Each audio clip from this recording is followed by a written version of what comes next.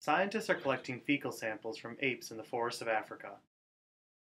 In these fecal samples, they are looking for a parasite called Plasmodium, the same parasite that causes malaria in humans.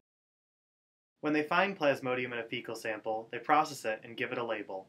This label is a code that contains a lot of information, but in order for it to be useful, you need to know how to read it. The first two letters identify the site where the sample was collected.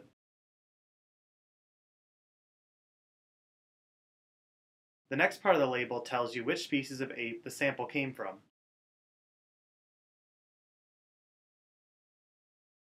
Next, each fecal sample is labeled by a unique number. Fecal samples often contain more than one Plasmodium. The SGA number is used to identify each sequence within a sample. Finally, the label ends with Site B.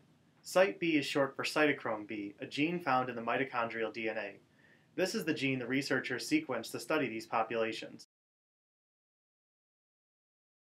By comparing the Plasmodium sequences from different samples, species, and sites, we can use their similarity to get a picture of how Plasmodium is evolving as it moves through these populations.